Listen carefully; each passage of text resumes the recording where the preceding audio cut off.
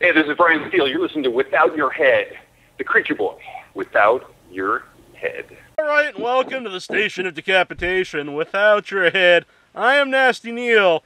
I'm joined by Duckman, but he's a little low at the moment. Yeah, it's hard to hear me. No, I can hear you fine now. Okay. Very low. And we're joined right off the bat here by Kristen Dalton. I say right off the bat, we're 20 minutes late, but pay no attention. Hello, everyone. How are you doing tonight? I'm doing very well, thank you. Excellent. We'll let everybody know. Watching the sunset, I am. The sunset? Oh, you're on the other side of the country. Yeah, that's right.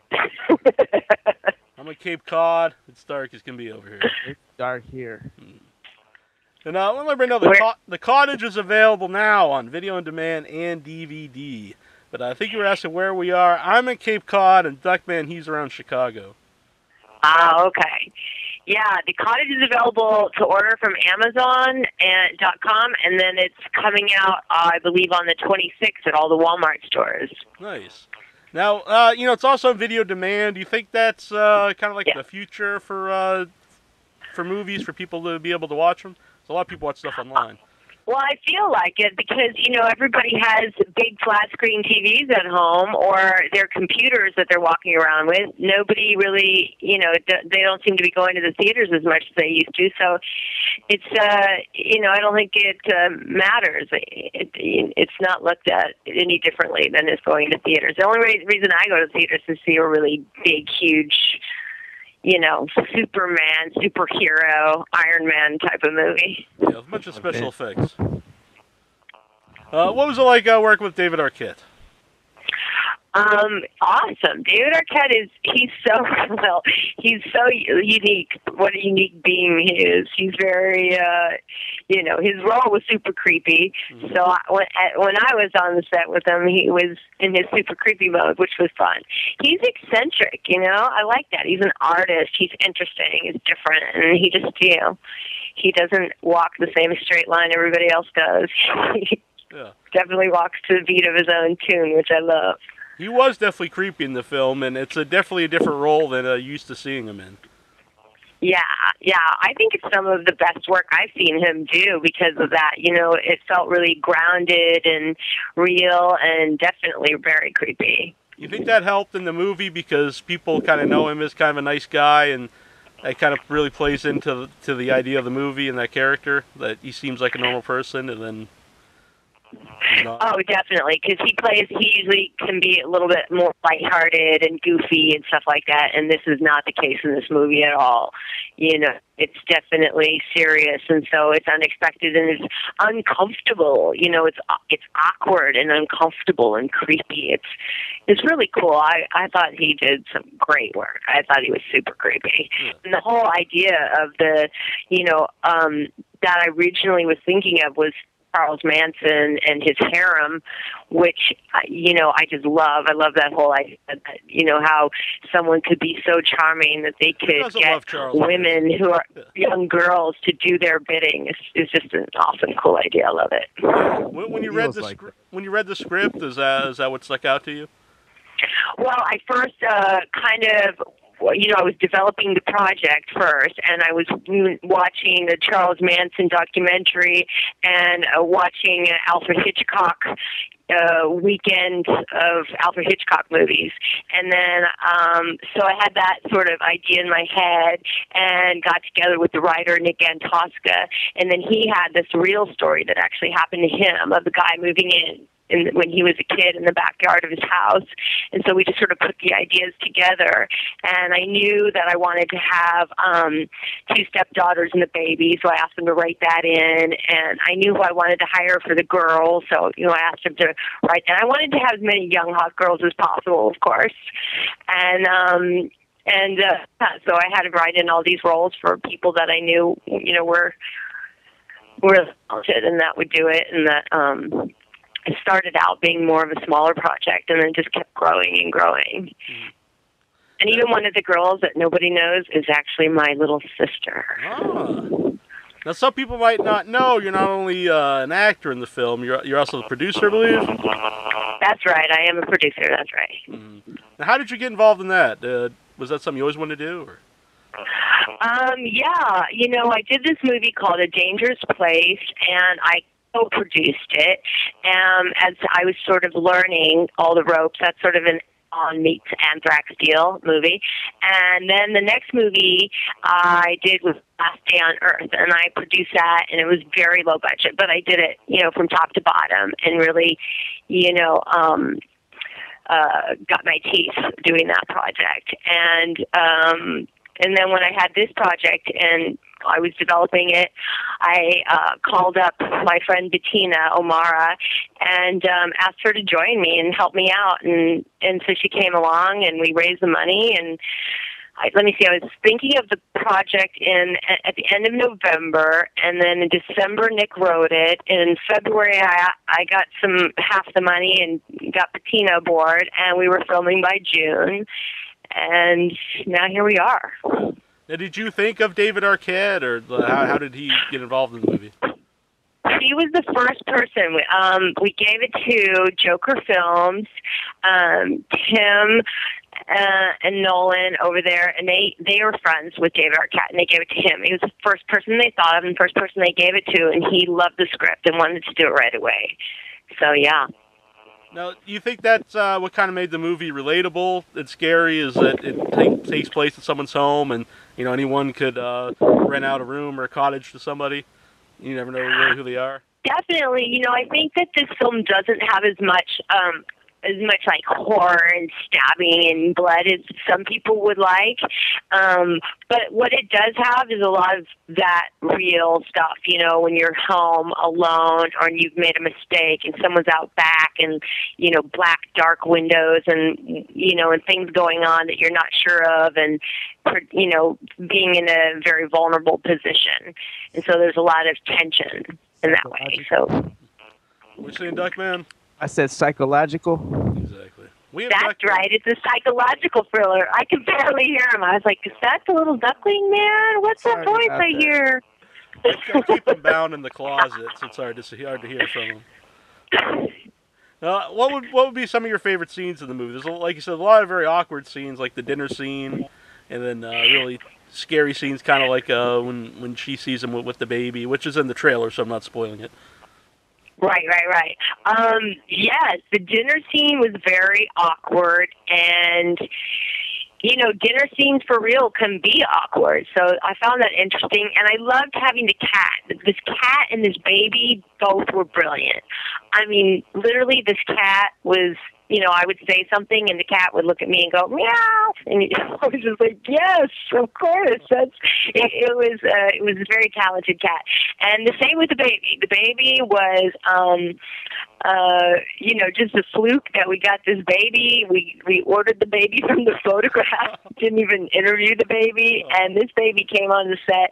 We were filming, and I swear the baby was just all, la, la, la, la, oh, mama, and then they cut, and the baby would stop playing and look at the director and wait for action again, and then be like, no, no, no, no. It was just like the cutest little baby.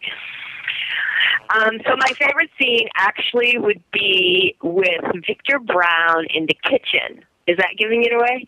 I don't know. I don't think so. I liked it. Nah. Yeah. Because that was from my kitchen when I was little. That reminded me of what happened to me. I'd have to walk downstairs in the middle of the night to get food or anything, and we didn't have any curtains on our windows, and so. Yeah. Now, you yourself, are you a fan of thrillers, of psychological thrillers? Oh, yeah, that's why I was spending my weekend watching Alfred Hitchcock movies. Definitely, I love psychological thrillers. I love horror. I love sci-fi. I'm a total science nerd geek, so yeah. Yeah. Would you like to continue making them? Yes, actually. Absolutely. Right now, I am developing two projects. One is a TV series, sort of a genesis of man, alien kind of a film, and then the other one is a film based on a book that I got the rights to from this writer, writes sci-fi, Maximilian de Lafayette. So yeah, I love the genre. Definitely planning on making more. Each one gets better and better, as I grow, exactly. as I learn. You mentioned earlier that you love Charles Manson, which is a great quote.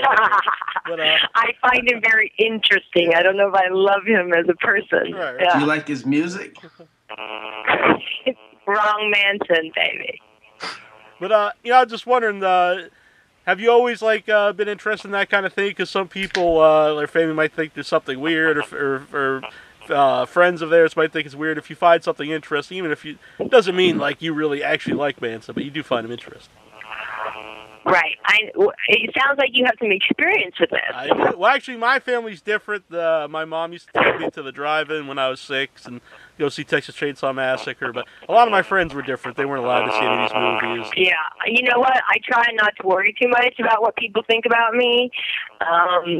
Because, you know, each one of us being unique and different is a beautiful thing. And that's how we get art made, is by being unique and different. If we were all the same and we all thought the same, and you know, we'd all be a bunch of cookie cutters, so that's no good. Exactly. And speaking of art, you also do your own actual art, and that's KristenDalton.com. Yeah, I was looking at some of this stuff, like the KD series you got on here. It's pretty interesting art. I'm an artist myself, so I really got to say I admire some of the color work on here. Thank you. I like that you say that, because color is one of the things I spend the most time on. I'll take 3 months to do layering of colors. I use these Old Holland paints, and sometimes I mix my own paints with pigments and Gaukids and Gamsols, and so yeah, I love the depth of color and working with old artist colors and things like that. And you might have seen I did that whole series of skulls, and I don't know if it has all of them, but I did a series of, you know, creepy old religious men from all over the world, from all different religions, but mostly I've painted and drawn skulls and big eyes since I'm very young. So are you into Mexican sugar crystal skulls? Yes, I actually do have a couple of crystal skulls. Nice call.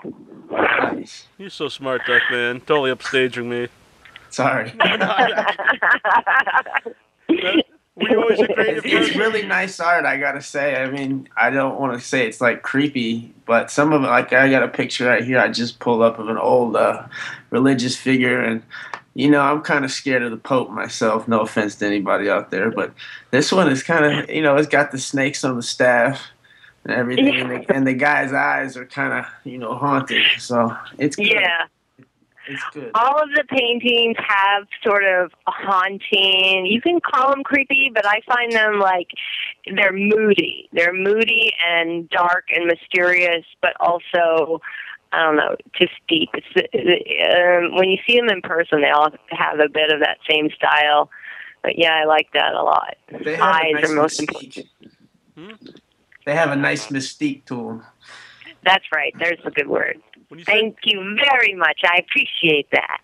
Oh, you're welcome. When you said you like, you know, each movie you want to get better and you want to grow, would you like to use some of your creative side in your artwork in some of your movies? Oh, absolutely. There's a painting of one of my friends that's in the cottage that's in Marissa O'Mara, her bedroom, the older teenage daughter who plays sort of the snarky teenage stepdaughter.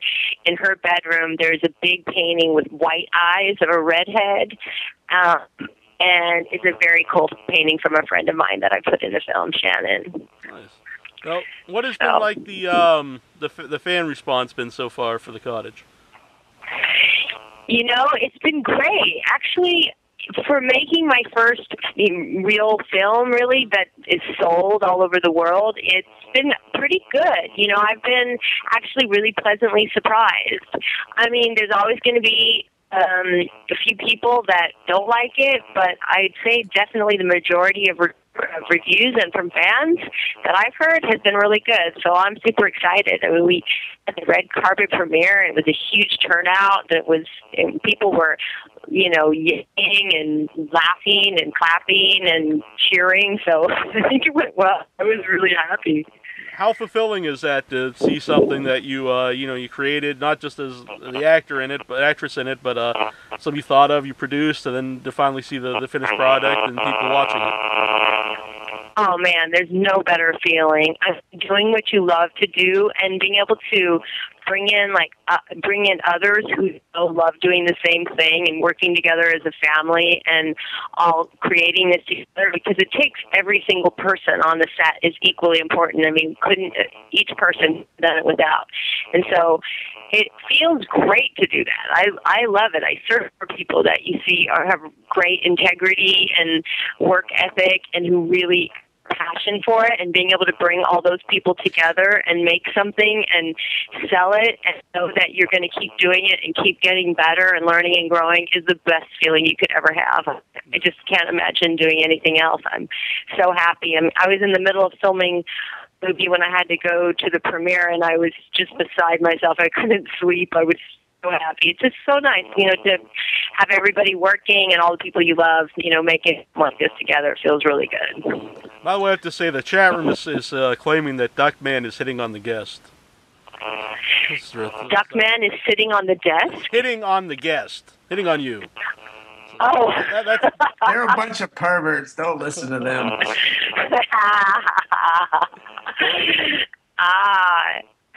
The guests are getting sexy. I think so. Yes. Well, we want to thank you for coming on tonight. Everybody check out The Cottage. You can get it on DVD at Amazon. You can get it anywhere. You can buy DVDs. Get it on video demand. We just definitely. Yeah, and I've been I've been trying to post more pictures on Facebook and trying to put up. I just met with someone today, putting up more personal pictures, behind the scenes pictures and content on the Facebook fan page. So go there as well. And yeah, tell everyone to go out and watch it. It's just for Halloween. It's super spooky and fun. And, thank you for having me on your show. I appreciate it. Oh, thank you for coming. That was excellent. Mm-hmm. Thank you. And your phone all right. Talk to you guys later. Have a good night. You too. Bye. This is Larry Zerner, Shelley from Friday the 13th Part 3, and you're listening to withoutyourhead.com.